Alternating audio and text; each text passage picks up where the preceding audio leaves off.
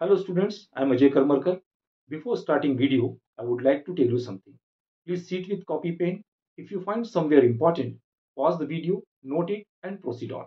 If you find somewhere difficulty, then please write in comment box. I will definitely solve your problem. And along with, please like, share and subscribe my channel that can reach more and more students. Thank you once again. Now here is the question. A wedge of mass capital M equal to 2m rests on a smooth horizontal plane. A small block of mass small m rests over it at left end A as shown in figure. A sharp impulse is implied on the block due to which it starts moving to the right with velocity v0 equal to 6 meter per second. At highest point of its trajectory, the block collides with particle of same mass small m moving vertically downward with velocity v equal to 2 meter per second and gets stuck with it. If the combined body lengths at the end point A of body of mass capital M, calculate length small l, here neglect friction and put g equal to 10 meter per second. Let's see what the question says. Here we have given a wedge which having the mass capital M equal to 2m and a block kept on it and its velocity is 6 meter per second when we have to give some impulse. Okay, and when it's stuck to this surface, then it reaches up to the height b, and here another particle which having the same mass m stuck and then fallen down, and we have to calculate this l when it is sliding and fallen down at the position a, and its height is given 20 centimeter. Okay, let us first we have to apply laws of conservation of momentum. First of all, we have to put m for the block m and its velocity is v0, and then it get the velocity, and here the frictionless surface. So therefore, mass of the block and mass of the wedge, and now combined velocity because it's although moving along with this block. So therefore, we have to calculate the velocity of v. So m, its velocity is 6. Here 3m v. This is cancel out. 6 by 3 equal to v. 3 1s are 3, 3 2s are 6. V equal to 2 meter per second. Here the velocity of this wedge. Okay.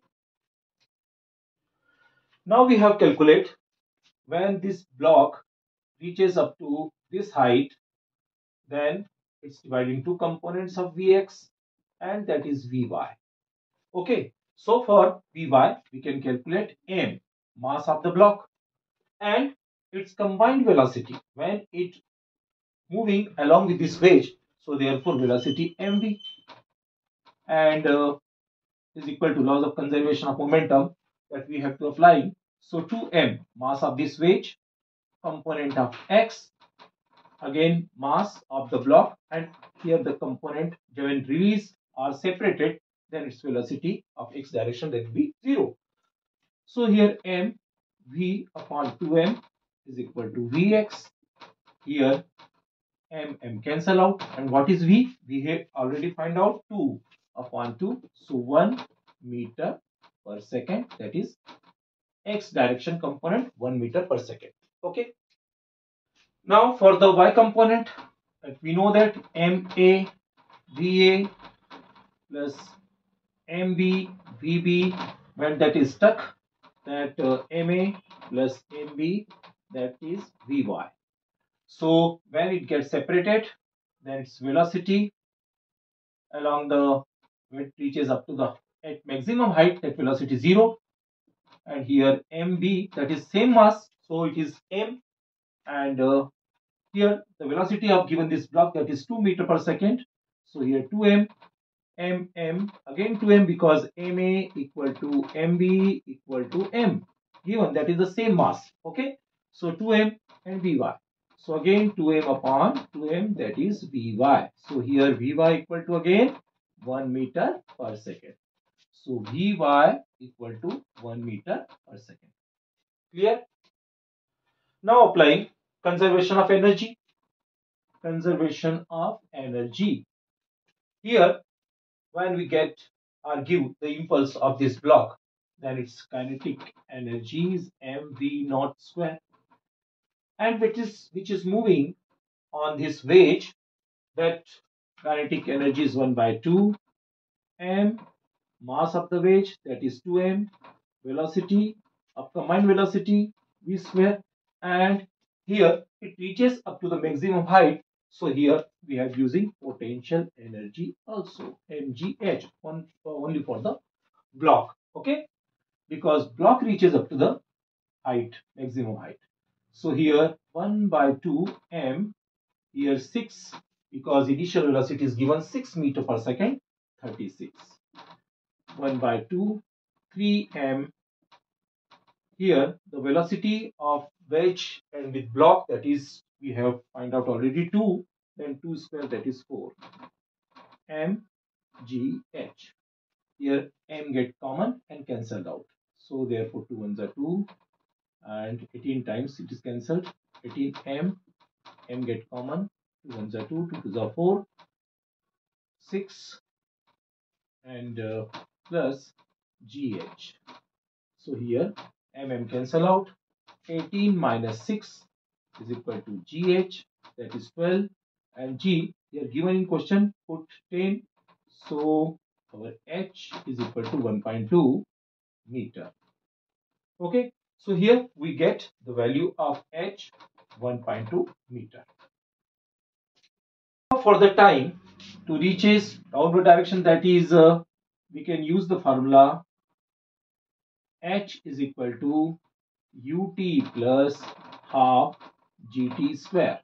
H is equals to 1.2 and uy, that is 1, we have already find out that. So t plus 1 by 2, it is 10 and t square. 2 ones are 2, 2 fives are 10. 1.2 t plus 5t square. So here it can be written as 5t square plus t minus 1.2 equal to 0. 2 5s are 10, 2 6 are 12. So 25t square plus 5t minus 6 equal to 0. Okay, now we can find out the value of t with the help of quadratic equation, that is t equal to minus 5 plus minus, here 25 minus 4, 25 into minus 6 upon 2 into 25. So minus 5 plus minus 25 minus minus plus, and it is 600 and 25 twos are 50. Then x equal to minus 5 plus minus 625, that is 625, and its root is 25 upon 50. So taking positive sign only, because now here the time is not negative. So 25 minus 5, that is 20, 20 by 50. So it means 0.4 second. Okay, so here we get the value of time 0.4 second. As we know that the formula of range s is equals to here x component of velocity into time of flight t. So here vx we have already found out 1 meter per second and time 0.4, it is in second, so 0.4 meter, and if we have to convert into centimeter means multiply by 100, then we get 40 centimeter. So its length is 40 centimeters, correct answer. I hope so you understood this question. Thank you for staying till the end of this video. Definitely, when you will become success, whole contribution goes to your hard work. But if my videos, my lectures, my questions will help in your success, I will consider myself lucky. Please like, share and subscribe my channel that can reach more and more students. Thank you once again. Take care. Bye bye.